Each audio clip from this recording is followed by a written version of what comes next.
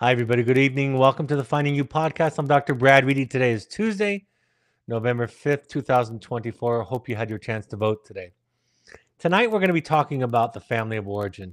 I'm going to be talking about it in a couple of ways from a couple of perspectives, both as it relates to our family of origin and how that shapes us, and the family of origin that we've created for our children.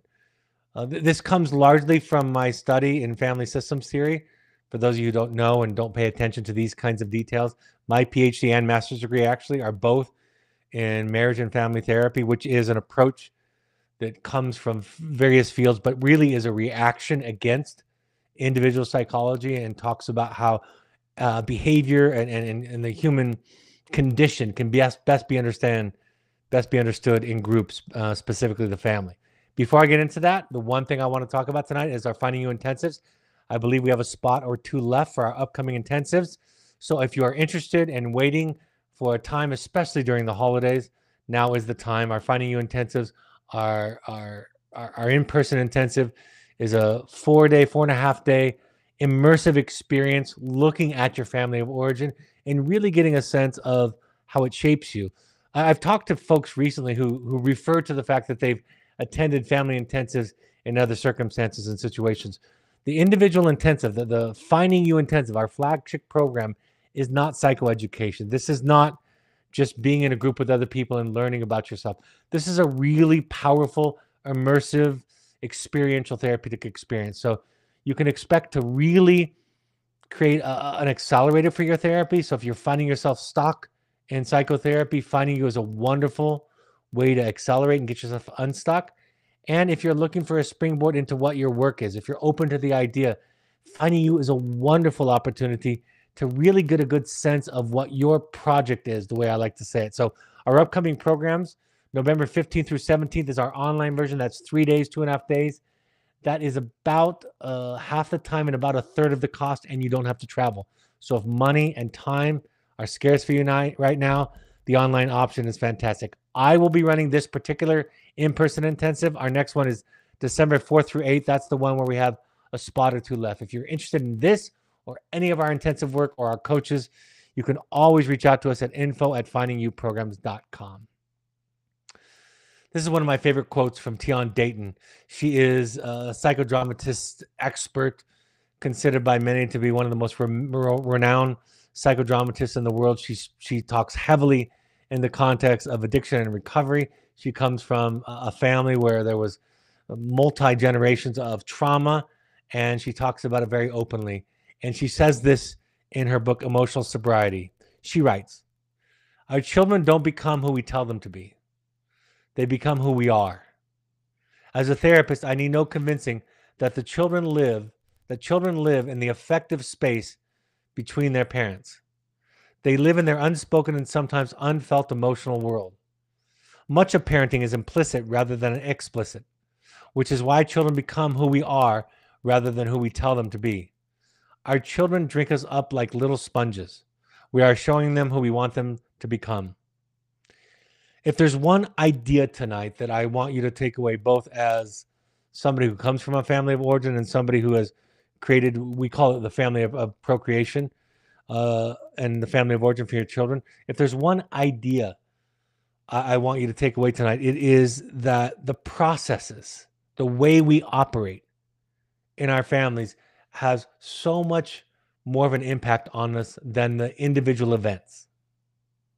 So when somebody comes to me and they're trying to discover their trauma, and they may be able to point to one or two overt explicit events, I will often point out to them that yes, that happened, and yes, that was traumatic, and yes, we should unpack and uncover that.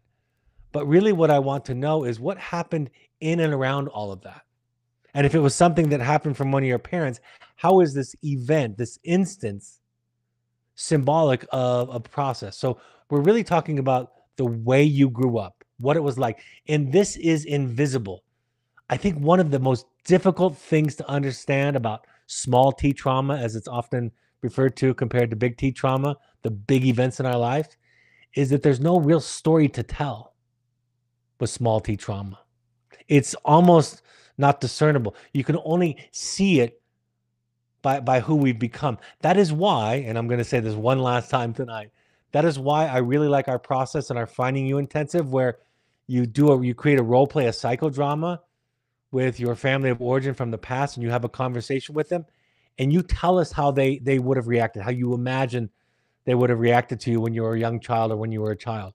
And it is that reaction that tells me more than any specific event. So this is process over event. This is parenting relationships, roles, rules, communication, the way that our parents think over the specific things that happen to us that we can recall. And I love the way that Dion writes about that. I talk about it in terms of the soup that we were cooked in. And specifically, I took this from The Audacity to Be You. When we grow up in a home where the project is to be right, just to use one example, then we feel we must make a case for everything we want, everything we do. We debate with others, proving the validity of our choices and our preferences. The processes that differentiate the two styles are subtle and more like a continuum than a binary. It is in the air that we breathe. I often refer to the way that we are raised as, quote, the soup that we are cooked in, unquote. If we are seen as children, we would have a better sense of ourselves as adults. When we were tired, we would sleep. When we were hungry, we would eat. If we found ourselves in a relationship or a situation that asked us to compromise critical aspects of ourselves, we would let the relationship go or remove ourselves from the situation. So I think this speaks to why psychotherapy in many ways is the foundation of our transformation more than psychoeducation.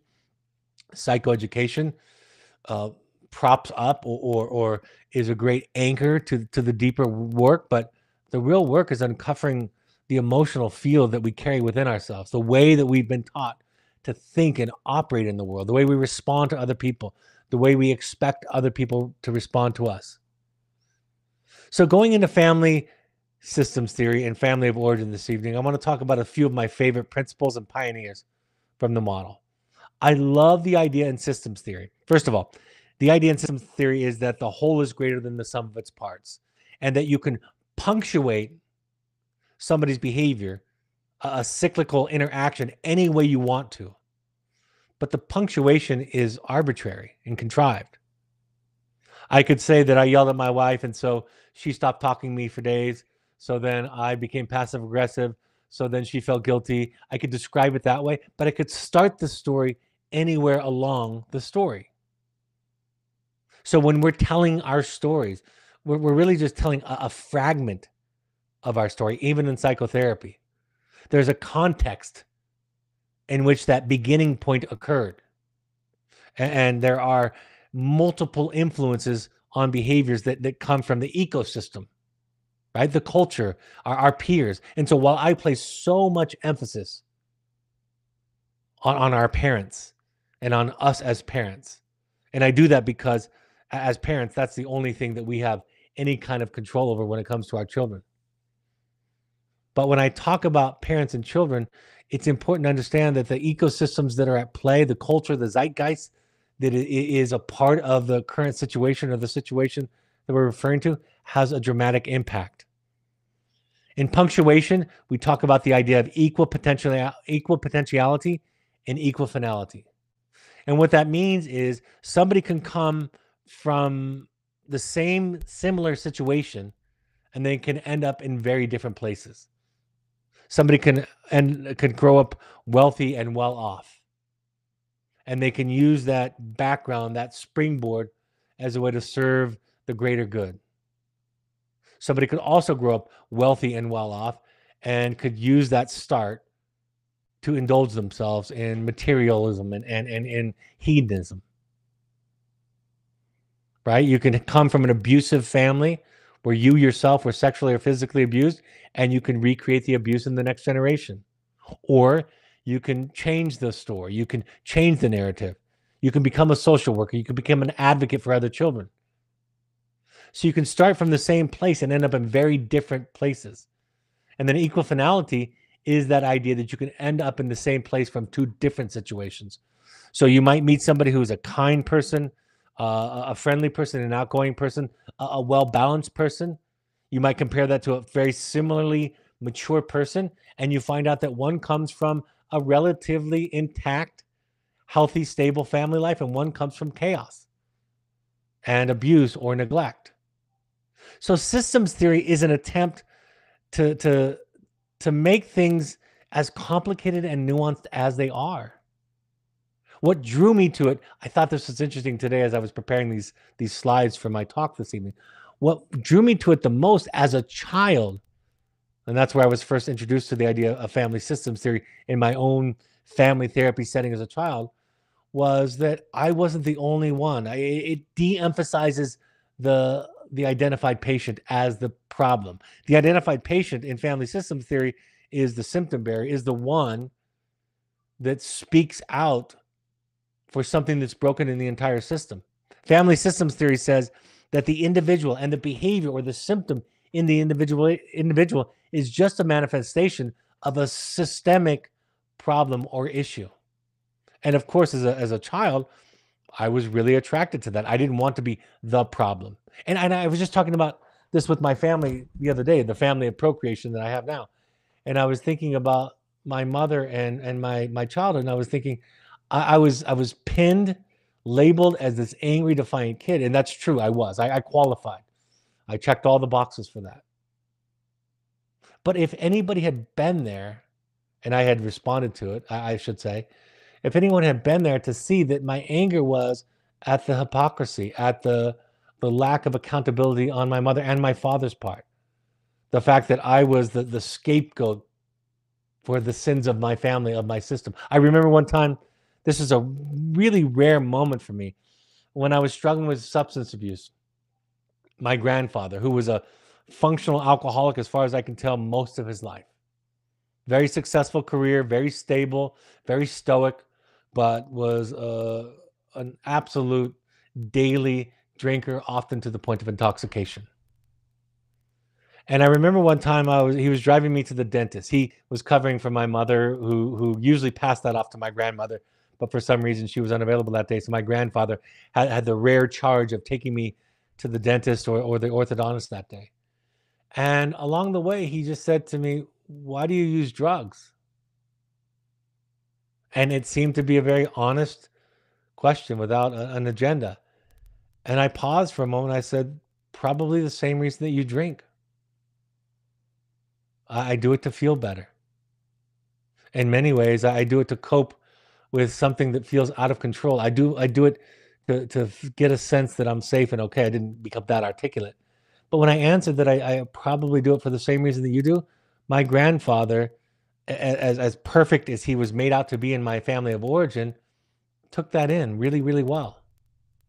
And there was very little exchange between us, but I felt seen. It didn't devolve into what it would have with my mother, where we would have gotten to a fight and a debate about who was worse and who was managing their stuff and who was the victim and so forth and so on. Family system theory does not place a great deal of energy on discovering the etiology of problems. It doesn't really care so much. It just cares about what's happening. It doesn't care about why. It focuses on what's reinforcing and maintaining the dance. It de-emphasizes blame, and it is now present and forward thinking in many ways. So tonight, in some respect, I'm going to be borrowing from other theories as I look back and I talk about our histories and the histories that we're creating for our children. Family systems theory looks at all influences on a system and its parts. The child, for example, will have as much impact on the parent's behavior as is the case in reverse. That's one wonderful contribution of family systems theory, is if you have a child that's neurodivergent, that's going to affect your connection, your attachment. If you have a child that struggles with various disorders or diseases, that's going to impact you. That's going to affect your ability to patient in such a way as to provide a secure attachment. So it's non-judgmental. It's impactful, this idea of looking through ourselves through the lens of family systems theory and our family of origin. Individual models often preached and taught. They suggested in family systems theory that pathology and the cause and the cure came and could be best understood by studying the individual. And for most of the history of treating mental illness in the world, people were separated individually. The family was not brought into the system. They might meet in groups in asylums or mental health hospitals, or later on as we progressed in residential treatment centers and treatment programs and so forth. But they didn't bring the family in for a long time until really we started to think about computers and systems in a more complex way. The idea in previous systems theory is that something is best understood by dissecting it or reducing it down to its smallest parts. And then in individual therapy, like I've said, there was an emphasis on the past. Oftentimes the interventions were very primitive. There would be surgery. It would be locked away in asylums with very little effective or evidence-based treatment, of course, because it was we didn't have the knowledge that we have now. Like I said, they were in groups, but it was not a relationship focus. There's a movie that I saw recently that I would recommend to anybody listening if you're interested. As I look at the history of individual therapy, it's called The Three Christs. It's not a religious movie. It's based on a true story written by a psychiatrist who had 3 clients in New York City, I think in the 1950s, I want to say, who all identified themselves as Jesus Christ. And it is the true story, or based on the true story of his work with them over several years. And it's beautiful, wonderful. If you're looking for something, Richard Gere is the doctor, is the star of it. And somehow I missed it when it came out, but saw it recently and absolutely loved it. In ecosystems theory, we understand how the greater systems work. How does the school system affect our child? How does the cultural, the financial system, our community, our religious system that we may or may not belong to? I live in Utah, and the impact of the Mormon culture in Utah is profound on families that aren't, some of which aren't even members of that faith.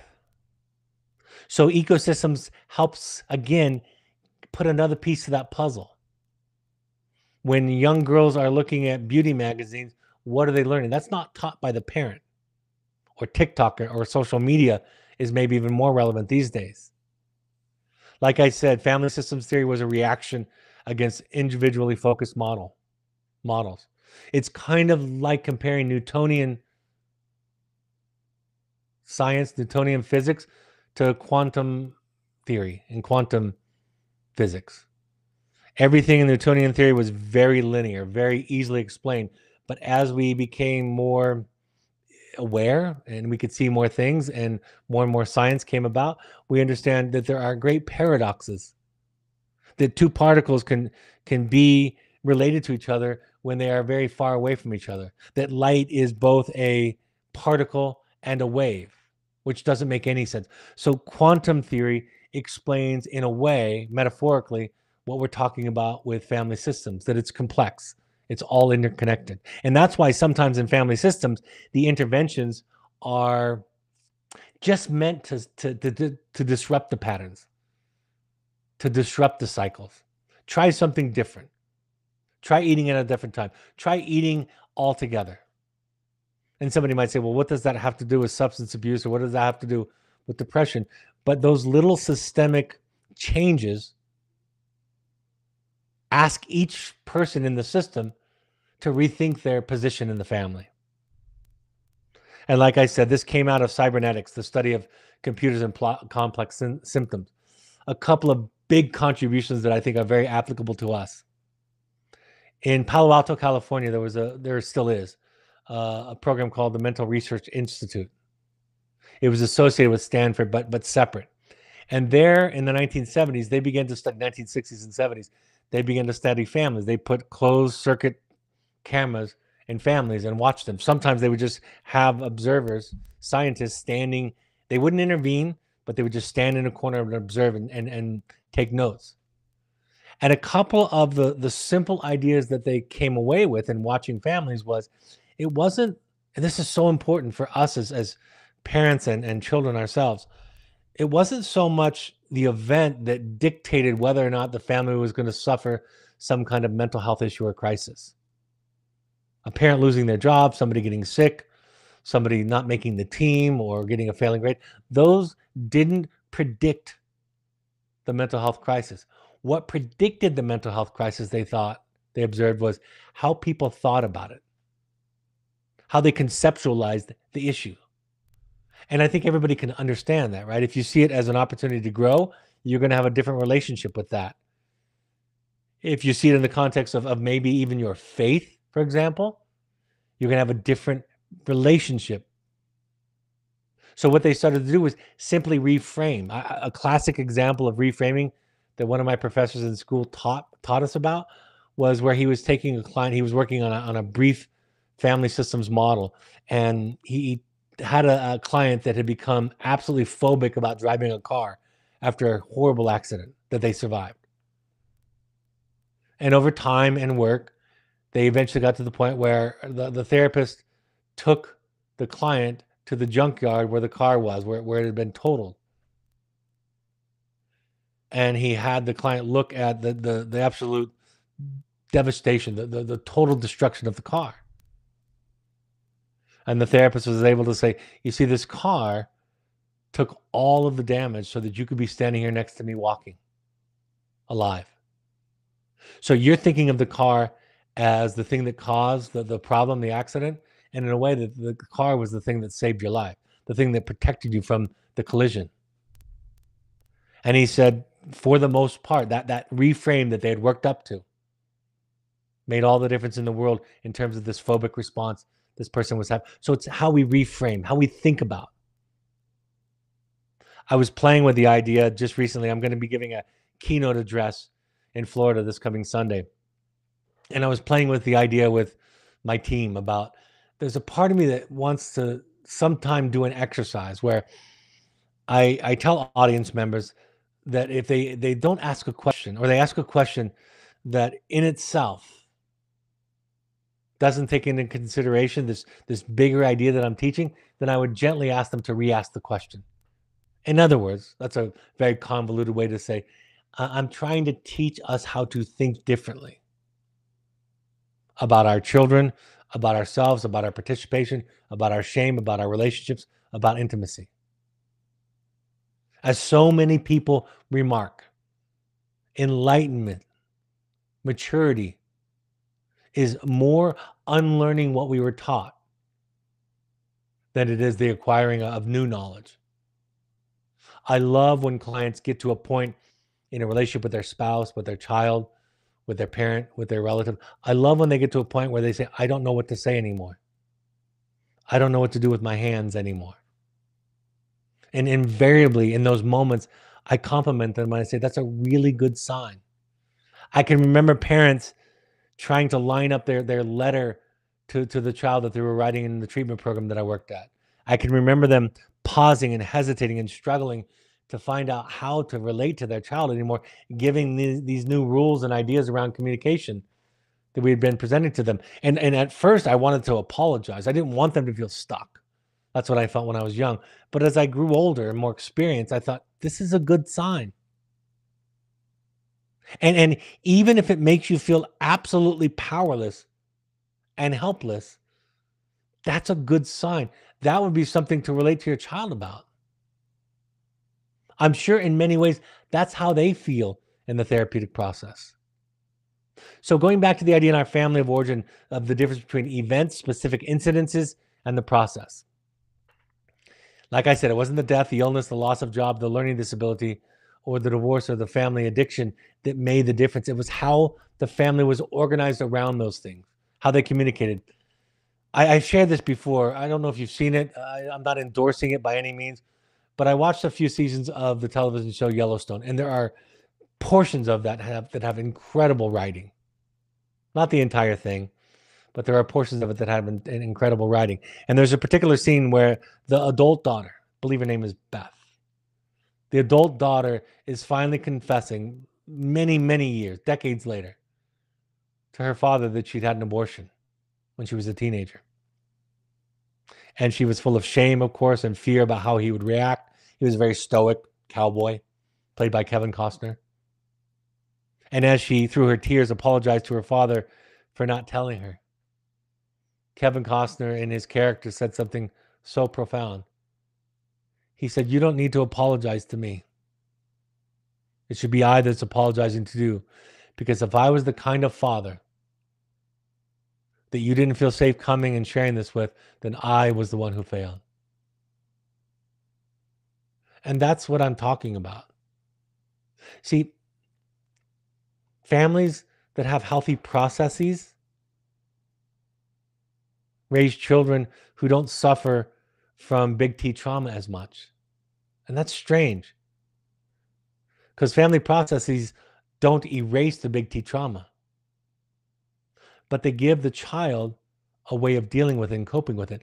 But if we don't have the ability to calm our own nervous system, if we don't have if we don't take the responsibility for our own nervous systems and our anxiety, then when our child is struggling or something bad happens to them, we become, if you will, unavailable to the child for what they need, which is co-regulation. I was describing to a client just today that I had this intense phobia of needles as a child. And I learned that from watching my older brother absolutely freak out and panic whenever he had to get a shot. Not his fault. Don't blame him in a shame-based way. But I learned, that if he's 4.5 years older than me, if he's terrified of needles, I definitely should be terrified of needles. You see, I learned how to be, not from what my parents told me, not from the doctor or the nurse told me. I learned it in the affective space in this instance, not even between my parents, but between the other members of my family. I learned how to be by watching and feeling my brother. So it's more important in parenting. It's more important even on our own therapy when we look back on it. It's more important to dissect and understand the processes in our family than it is in a certain way to think about the specific incidences. People often look for the big T. When I get a new client, they want to know what their trauma is. Makes sense, right? I talk about it. Everybody talks about it now. But what's more important than the big T trauma, in my experience, and the research suggests the same, is all of the stuff that happens in and around, before and after the event. So the processes in our families, for good or for bad, become a kind of mitigating factor. They moderate the effects of the big T trauma. If roles are flexible and open, age appropriate and clear, boundaries are clear, hierarchy is clear, the parents are clear about their position, things go better. Even when children become the victim to something that the parent has nothing to do with, things go better. When rules are clear and overt, when everybody's clear about who's taking care of whom, when everybody in the family, specifically starting with the parents, takes the responsibility for their own nervous system regulation, everything else is less important. I'm going to be talking about this tonight. This is leading up to tonight's broadcast, is leading up to my favorite subject in family systems theory, family of origins, to talk about differentiation. In my experience, after doing this for 30 years, the most important variable that I look for in families is the closeness. How close are people without becoming fused, without becoming enmeshed? If I am upset, how much does that affect my family? Are they empathic, sensitive, and open? Are they triggered? Do they get depressed? Do they get anxious? All of that I just described is what I look for when I'm meeting with an individual or family. So we talk about this balance between being close but being separate at the same time. Maintaining your sovereignty as a self, but still having sensitivity and empathy for others in the family. And I'll talk more about that as we go. Does the family foster the development of self? We talk about in family of origin very, very often, we talk about the early stages of the child's development. Were we taken care of? Were we responded to? Were our needs met consistently and regularly? And if they were, that's a good thing. And if they weren't, that's a really hard thing to recover with. Children whose needs aren't taken care of in those early stages end up distrusting the world, end up feeling like the world is out to get them, end up feeling done to. Right? Do you have a child that feels done to? Do you feel done to? So does it develop that early secure attachment? But there's a second part to secure attachment that I don't talk about as often, which is the child during the phase of identity development, adolescence, which is sometime around 12-ish to around 25-ish when we talk about brain science. That's the adolescent brain, period. Is the child and the parent, are they able to separate, to launch? And again, a lot of things go into that. Not the least of which, a child who is acting out dangerously, it's going to be nearly impossible for most parents to allow that child to separate. But the question becomes, is the acting out a function of the poor separation process that was occurring previously? That's the systemic question. That's the arbitrary punctuation. What came first, the chicken or the egg, as you will? Does the system develop, support, and facilitate the development of individual selves? Then I could also talk about that in terms of if we raise our children to be good something or others. If we were raised, and by the way, let's just go back to us. If we were raised to be good, if we were raised that you had to be right to have a boundary, you had to justify yourself. That's not being a person. That's being a thing. That's being a right and a good. That's being plastic. When we talk about healthy child development, I'm talking about ours.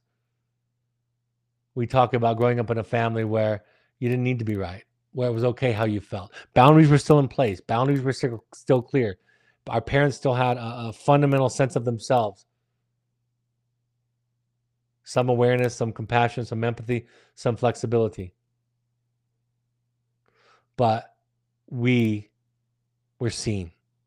Our internal world mattered and was heard and held. The family of origin gives us a place for belonging. Does it provide that? Do we feel like we fit in? When I run the family of origin portion of our Finding You Intensive, our flagship program, I would say 75% of the participants will talk about this feeling of being alone, being misunderstood, not being seen, being the outcast, not fitting in. Sometimes it's in school, but oftentimes it relates to the family of origin. Does the family give us a place for belonging? You know, I don't talk these days about healthy communication often. It's because as I talk about often, I don't really think of mental health in terms of the doing things, because the doing thing doesn't really tell me about the family. It's the energy involved. It's the idea. It's the reason behind it. A hammer, I have always taught, can be used to build a house or destroy a house. It can be used as a weapon. So the tool has no intrinsic value. And I think early in my career, as I emphasized communication skills and I feel statements and reflective listening, which I still think have their place and value. But as that became my emphasis, I saw many parents, not children, weaponize those. I saw many children weaponize those against each other. And believe me, as a therapist, married to a therapist, with children who are therapists, you better believe that all of us know how to weaponize skills and tools. One of the biggest predictors of all the good things is our parents' self-awareness. It must be my own algorithm on social media, but as I was planning today and taking a break and scrolling to give myself a little bit of time and space, I saw a lot of quotes around this idea of parent self-awareness. What would it be like if you went back to your parents, if you could time travel back to your 4th or your 5th grade year of life?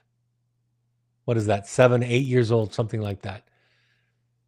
What would it be like if you go back to that parent, that version of your parent, and advocate for yourself and tell them how you feel?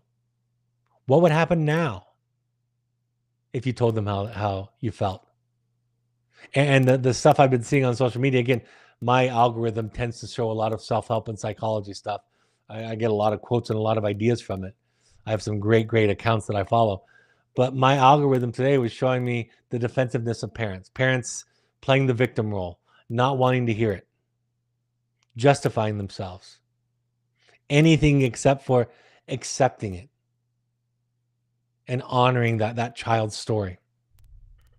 And of course, attachment, listening, holding the child. The parent is to take in the child. The parent is supposed to be bigger than us. Structural family therapy was created by a man by the name of Salvador Minuchin. One of the areas that started off understanding family of origin and family systems theory. He worked in the Philadelphia Child Guidance Clinic in the 1970s. He studied families with identified patients, who had medical conditions, specifically anorexic and diabetic families. And he saw blood levels spike based on the levels or drop based on the levels of conflict in the family.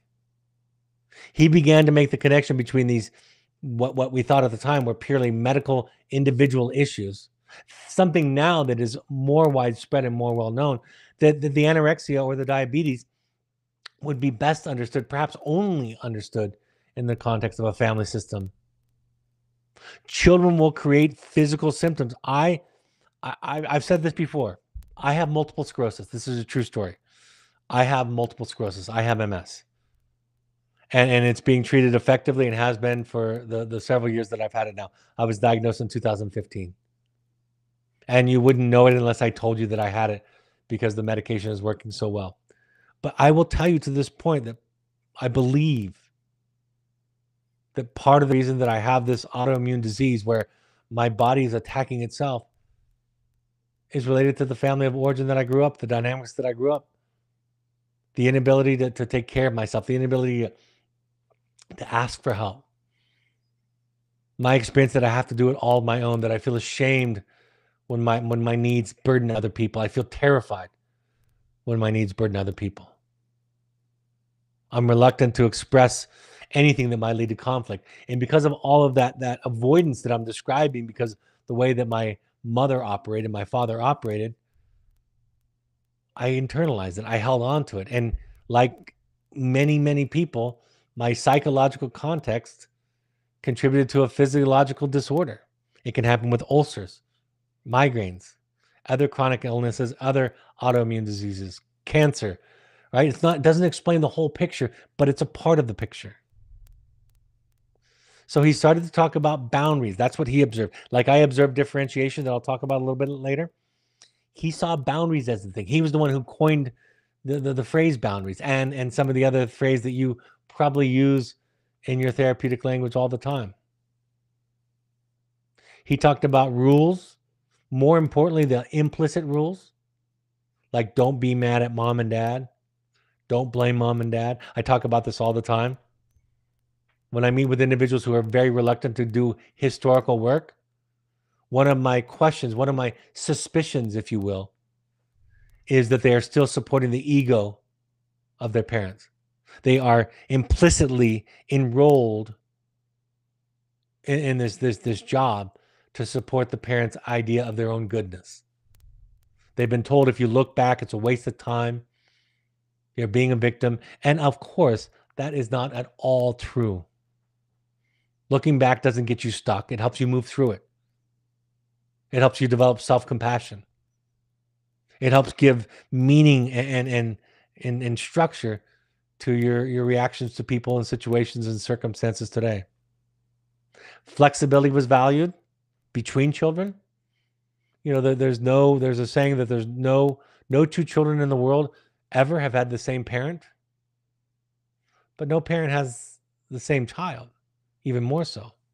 So what might work for your 8-year-old doesn't work for your 14-year-old. What might work for your 14-year-old doesn't work for that same child when they're 17. So there has to be a flexibility, a way to think about it that's outside of this dogmatic, simplistic, kind of absolutely universal template. You have to think through it. You have to relearn. You have to let go. You have to change. You have to evolve.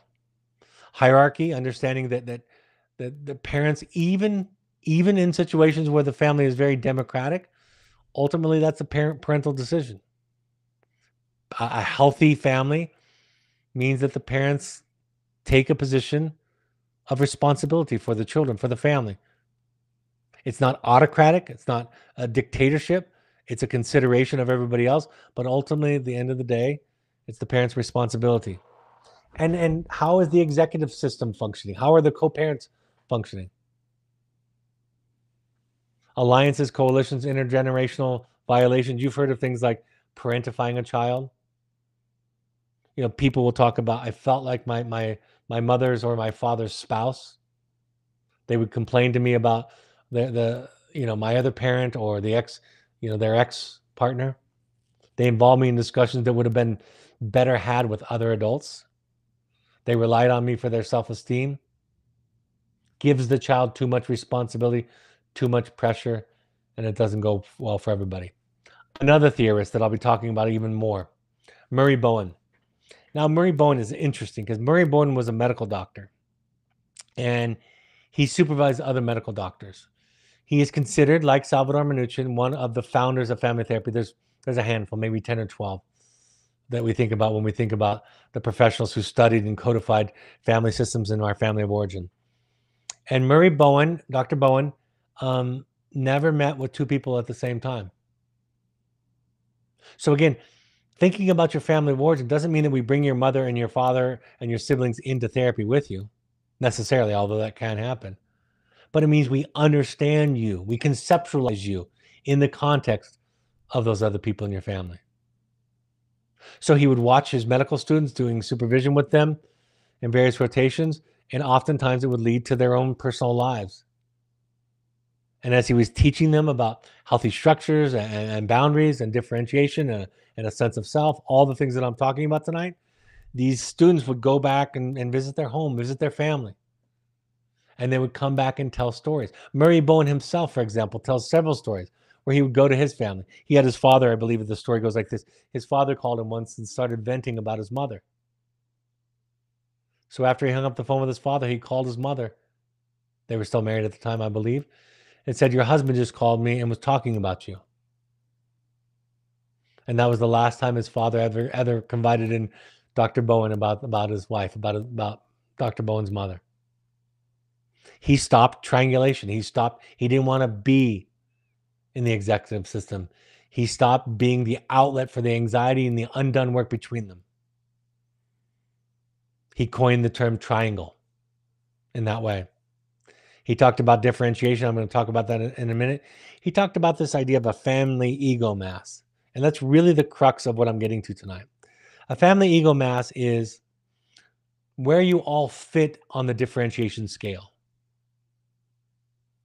In your family, if somebody's upset, your family growing up, if somebody was upset, how is everybody else in the family supposed to respond to that? Do they ignore that person? Do they shame that person and gaslight that person? Do they try to fix that person? Do they feel responsible? So the family ego mass is the level at which the entire family operates in terms of its connectedness and separateness. We call that differentiation. If somebody's mad at me, can I remain separate from that and still be empathic to that? That's differentiation, or the question of differentiation. So family ego mass, and he gave it a number. It was arbitrary from 0 to 100. And he would talk about families that operate at a 75 or a 45 or a 50. And I'll talk about that. Anxiety is a big thing. Anxiety in the parents. I thought about this today, especially with this election. The stress that all of us feel around cultural, societal, political issues, and there are many, and I'm not going to spend and waste my time taking a position this evening on anything like that. The global warming, right? The whatever's happening in the world. If we're scared and we're not getting help for that fear, we're leaking that onto our children. Similarly, if our parents were scared about, I know my mother was scared about finances, being a single mother. There was some conversation in my family of origin during the Cold War about a nuclear war. And I learned what the world was like. I learned how safe or not it was. Parental anxiety isn't the death sentence. Unowned parental anxiety for a child is absolutely devastating to the child. And most parents are unaware because they experience their worry as love. They actually tell their child often, I'm not angry, I'm not scared, I don't doubt you, I just love you. I'm doing this out of love. Now, I do believe that there's love there. That's part of the equation. But there's anxiety there too. So the best thing that any parent can do for their child is to take responsibility for their own anxiety, to not leak that onto the child. Intergenerational transmission is how these things get passed on. In my own family, my mother went to therapy a little bit when I was younger. That made me comfortable with therapy. I go to therapy a lot. That makes my children extremely comfortable with therapy. Have I fixed every intergenerational pathology in my familial lineage? Absolutely not. Couldn't expect to. But I've made a turn.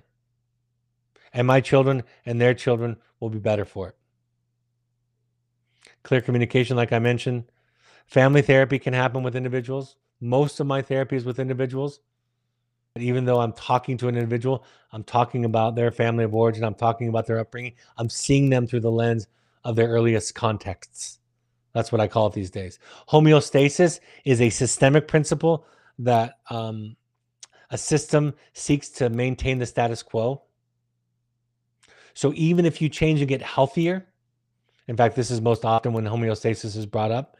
If you change and get healthier, if your child changes and get healthier, the system will try to pull you back to the old way. I think that's one of the most important takeaways from family systems theory is homeostasis. For all of you listening tonight, if you take steps toward greater health and wholeness, your family members will resist that change because it affects them. It takes them out of their comfort zone, out of their old patterns. Attempted solution sequences is a term in family systems theory to help us understand how families try to solve problems. And the idea is that everything that we call pathology, everything that we call mental illness, if we look at it closely enough, is an attempt to deal with some other problem. Substance use is an attempt to deal with anxiety or depression or trauma or any number of things. So attempted solution sequences is a compassionate way to look at behavior. Reframing, disrupting the system is an important way to kind of change. You make one change in a system here and watch the entire system reorganize, recalibrate. Similar to attempted solution sequences, a function of the system, having a hard time with some of these tonight. A function of the symptom is a way of understanding how the symptom serves the whole family. If a child has a substance use disorder developing, maybe the family needs to work on communication. Maybe the family of origin has unconsciously placed all of their baggage on this child that might be the truth teller, might be the most sensitive, maybe the most reactive to the family of origin cycles and systemic issues. So understanding the identified patient, the rules, roles.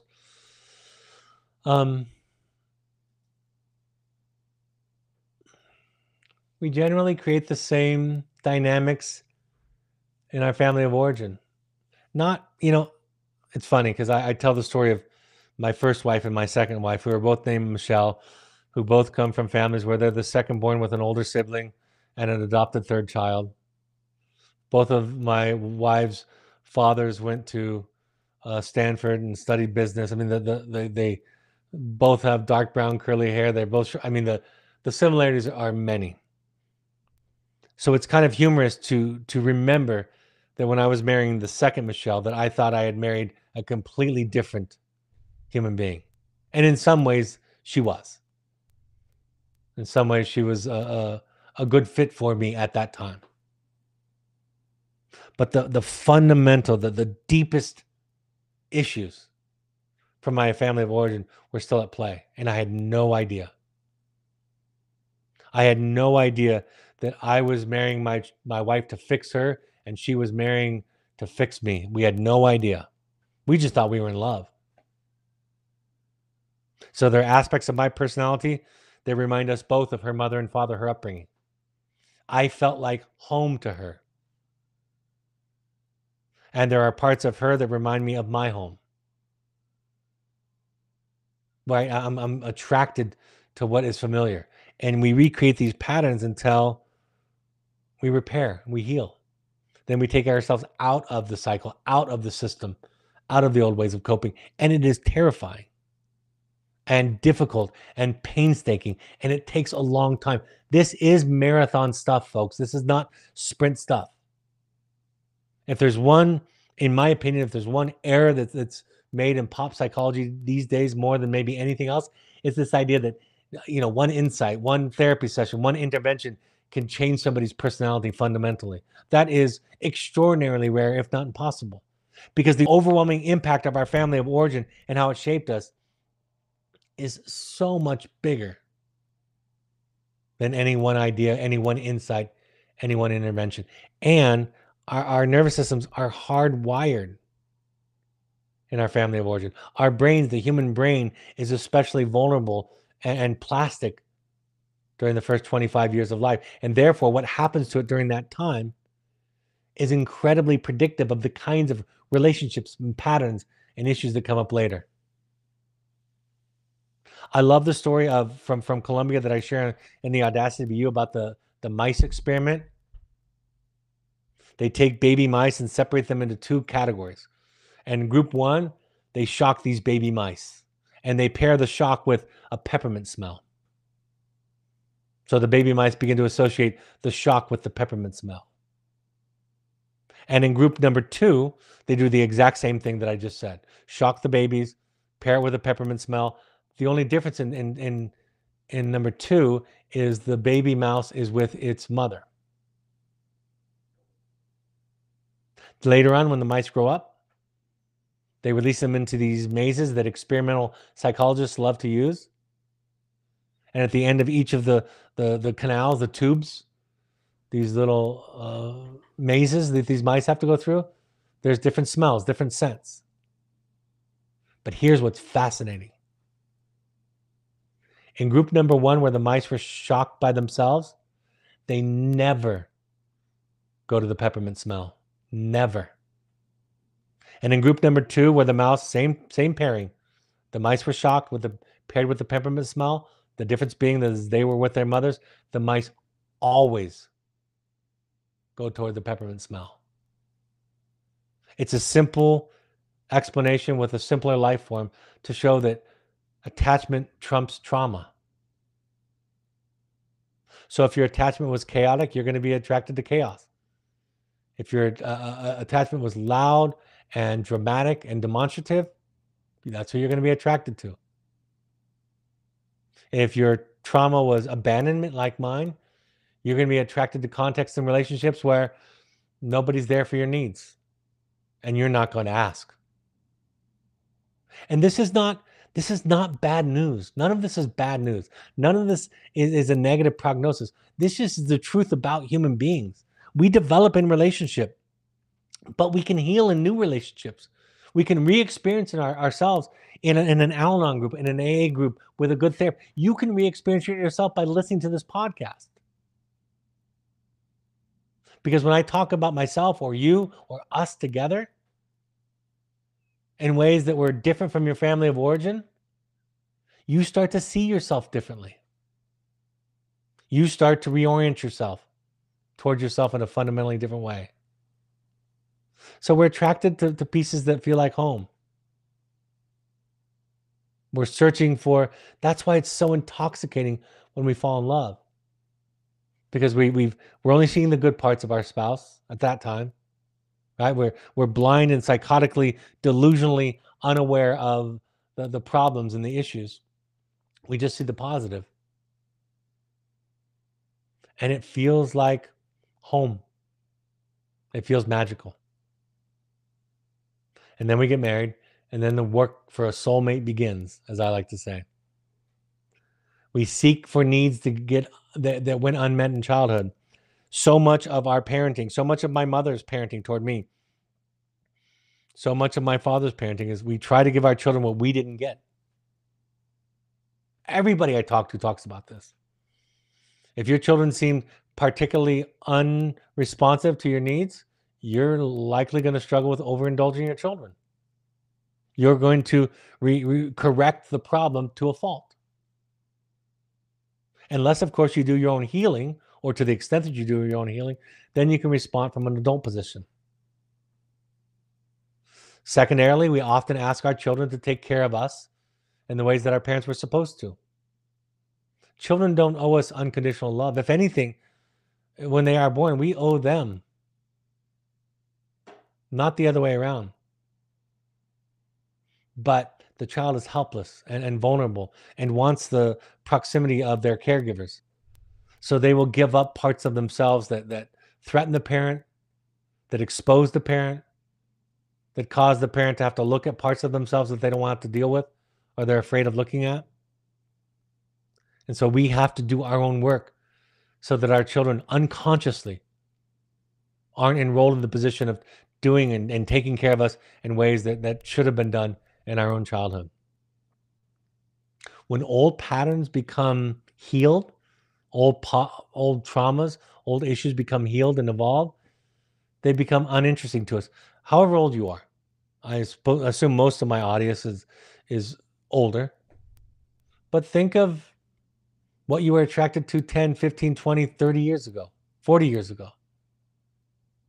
You're not attracted to the same thing. You run in different circles, right? We change, we grow, hopefully. If you're the same person now that you were 30 or 40 years ago, I'd make the argument you might have wasted 30 or 40 years. Old people, old patterns become uninteresting to us. And most of us try to solve it by cutoff. We marry a partner, and that's how we escape our family of origin. We take on some adult responsibility, and in so doing, we think about the problem is solved. I want to talk about differentiation, individuation, what I've been building to. But before I do, the quote from James Hollis as a good reminder. So often the idea of individuation, very similar to differentiation, has been confused with self-indulgence or mere individualism. But what individuation more often asks of us is the surrender of the ego's agenda of security and emotional reinforcement in favor of humbling service to the soul's intent. In other words, we get rid of the task or the goal to be right or good, and we take on the role or the task of being ourselves. All right, so differentiation. This first image, it's hard to explain this without the image. So if you want copies of our slides, you can ask for copies. Just email just email info@findingyouprograms.com. Salvador Minuchin talked about boundaries, and he saw them as a continuum.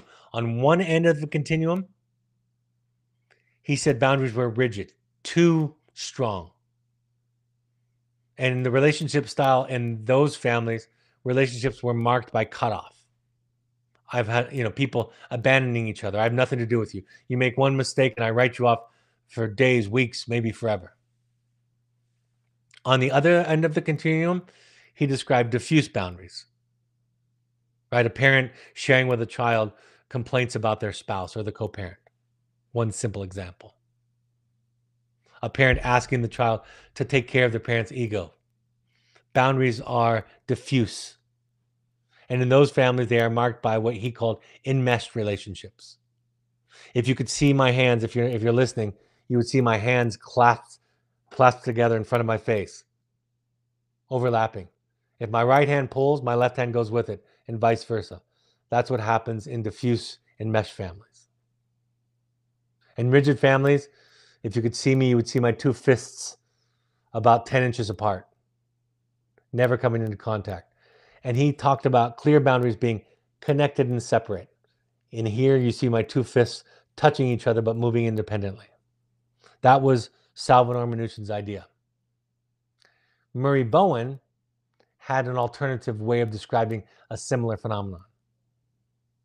He said that families really could be seen through the lens of what he called a differentiation scale.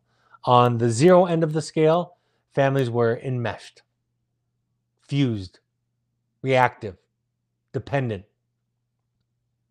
They were prone to overdependence or even reactive fighting and cutoff, violent, yelling, screaming, guilting, shaming, chaos. And on the other end of the continuum, on the 100 end scale of the continuum,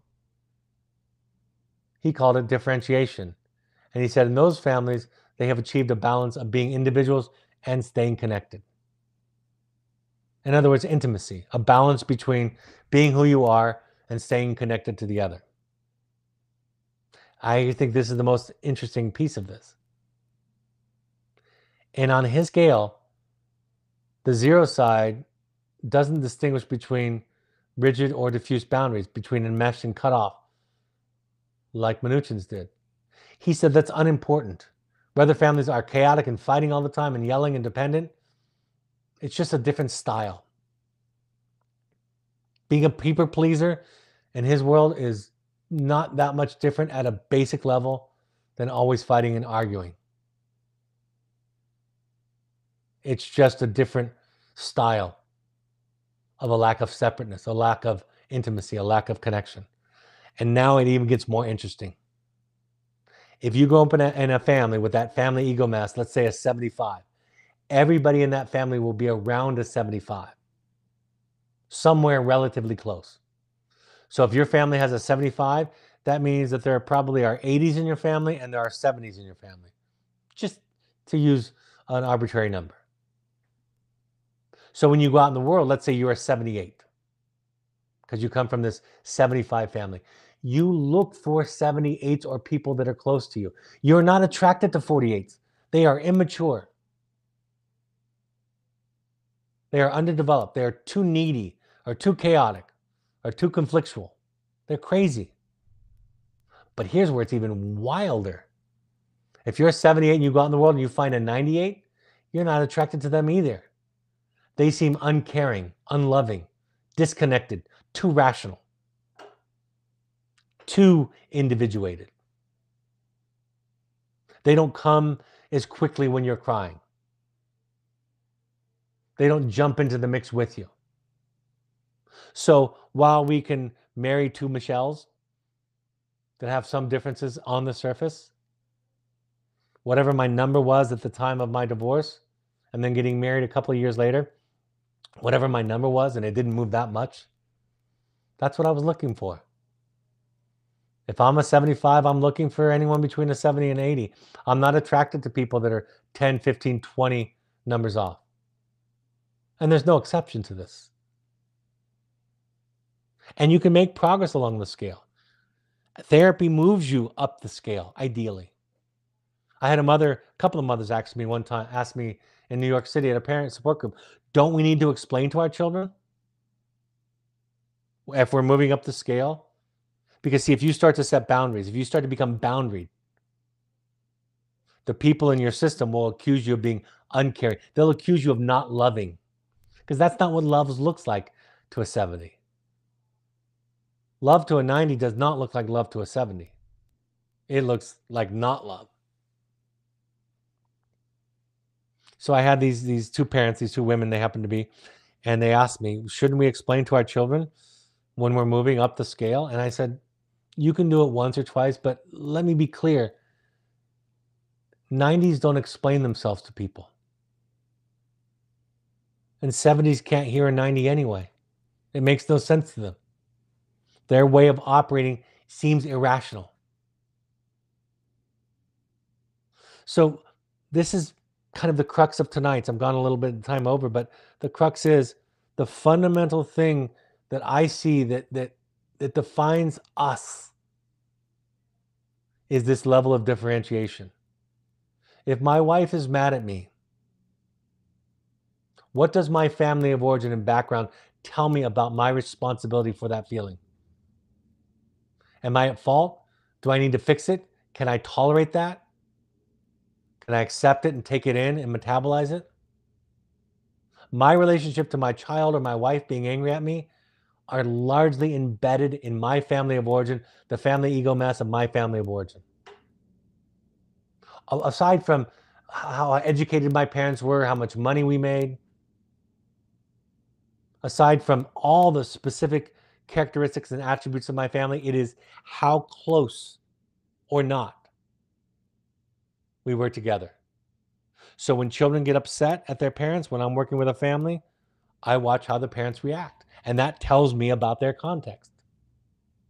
When I watch two spouses talking, I start to see the different ways in which their family of origin shaped them. You become shaped, you fit into your family of origin because you take on a certain shape to assure that you belong, that you stay in that family of origin so you can survive.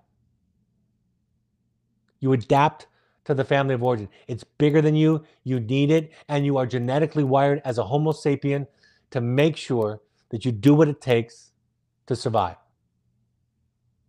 So you take on the shape. And then when you leave that family of origin, I don't care how far you or fast you think you're running away from them, you find other people that fit your shape. And that really is the work of psychotherapy in family systems theory as I see it. Can you see yourself clearly? Can you take responsibility for yourself? I know you don't want to be codependent. I know you don't want to be undifferentiated.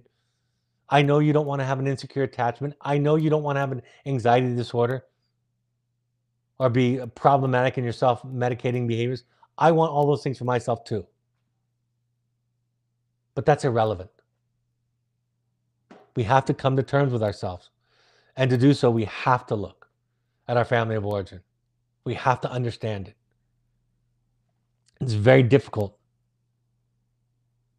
to be in healthy relationship with other people unless we've done significant work to understand our family of origin and its powerful impact on the shape of us. All right, the take home. Take care of yourself and deal with it. You're not responsible for what happened to you as a child. You're not responsible for your family of origin, but it's yours and it's your responsibility to deal with. Be really careful about using guilt, shame, emotional coercion, argument, intimidation, and fear as a way to control other people. That's a sign of low differentiation. In families where there's differentiation is low, people are held captive by guilt and shame and fear. In families where there's high differentiation, people feel those feelings, but they are not run by them. And they're not used to try to manipulate other people. And if you grew up in a family that has low differentiation and guilt and shame and passive aggressive and covert, unexpressed emotions were constantly a part of the family culture and the weather system in your family, then you're going to be attracted to people at that same level of differentiation. And as you grow out of that, as you unpack that, as you deconstruct that childhood, you'll move on beyond it. Prepare in all cases of growth for homeostasis energy, for what Harriet Lerner calls change back energy.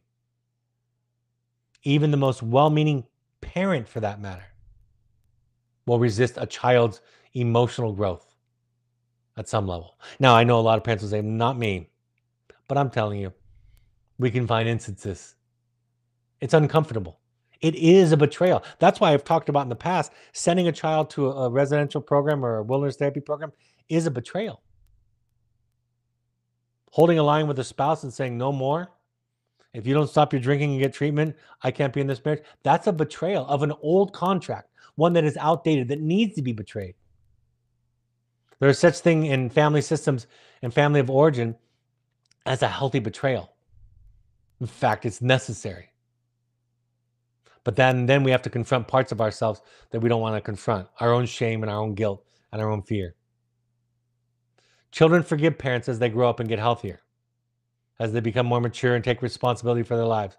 But first, it's important that they learn to be angry at their parents, that they understand the shortcoming of their parents, that they look critically on their childhood, not to stay stuck and to stay a victim, but to move through it and heal, to be responsible for the healing going forward. So start where you're at. Start with I feel statements, which are a great illustration just on the surface of healthy differentiation. Start with I feel statements, and as you move along in the process and it becomes more nuanced, you won't become a kind of beholden to that specific skill, but you will begin to live the principles that are embedded, intrinsic to that skill. Know yourself. You know, the most important thing I can say to you is that knowing yourself means knowing the parts of you that you've been told to hate. I love to hear people share things in therapy that they're afraid to share, not because I'm a voyeur, but because they're telling me about something that they've been shamed into denial, into the unconscious. They're betraying their old family system, their own family of origin, and they're telling me something, and they're taking the risk that I won't react the way their parents did, the way their earliest contexts, the big people around them did when they were growing up. Reduce shame. Focus on solutions. It's a dynamic change. And that's why somebody outside of the system, like a therapist or a sponsor, often offers the most insightful perspective because they're not in it. So they can see it. We intervene in order to sustain changes and to make it past the homeostatic mechanisms or energies that come at us. I've talked about this before in a therapeutic sense, that the therapist cannot simply blame the lack of progress in therapy on the client. They must look at and own their own approach. That's the heroic journey, folks. The heroic journey, the journey of the heroic parent, my first book, is about having the courage to look at how you might be participating in the dynamics that are making you unhappy. How you might actually be contributing to the problems in your marriage and in your relationship with your children and in your relationship with others. You might be contributing to a dynamic that you've been complaining about, but you have a part in it. And then, of course, be mindful of the ecosystemic impacts of any system, the larger systems outside of the system. All right, folks, my two books, The Journey of the Heroic Parent, as I just talked about, and The Audacity to Be You, which I quoted earlier, are available on Amazon and Audible. Like I mentioned earlier, November 15th through 17th is the online Finding You program. Sign up soon. I'll be running the December 4th through 8th in person outside of Park City, Utah. January 15th through 19th will be the next in-person Finding You. That'll be run by my daughter, Emma Reedy June, and her husband. January 24th through 26th is the next online Finding You program. I'm going to be running a conscious parenting workshop, an all-day workshop for parents on January 10th, 9 a.m. to 4 p.m. Mountain Time. And then I'm going to be running a masterclass on attachment-based therapy for therapists and professionals and people that are more advanced in their therapy on March 7th at 9 a.m. to 4 p.m. Mountain Time. Like I've mentioned all throughout, you can email us at info@findingyouprograms.com for suggestions, questions, for copies of the slides. For any of our programming questions, you can reach out to us at info@findingyouprograms.com. My next broadcast will be a week from today, Tuesday, November 12th at 6 p.m. Mountain Time. I'm going to be speaking on gratitude and mindfulness, and I think that's nice for the holiday season. One last thing before I close tonight. I will be trying to stream. I'm going to do my best to stream live my keynote address this Sunday at the Addiction Symposium, where I'll be talking about codependency as the core of all addictions. So I'll try to do that on our Facebook or Instagram Live. Try to have my assistant take a film and a live stream of me so I can provide that for all of you who won't be in attendance as professionals. Thank you. I hope this is a helpful point of contact, and I hope this provides you some hope and liberation from some of the contexts that we all grew up in. And as always, for and on behalf of the people that love you and the people that you love, thank you for showing up, listening, watching, and doing this work, because it makes all the difference in the world. Have a great evening, and I'll talk to you next week. Take care. Bye-bye.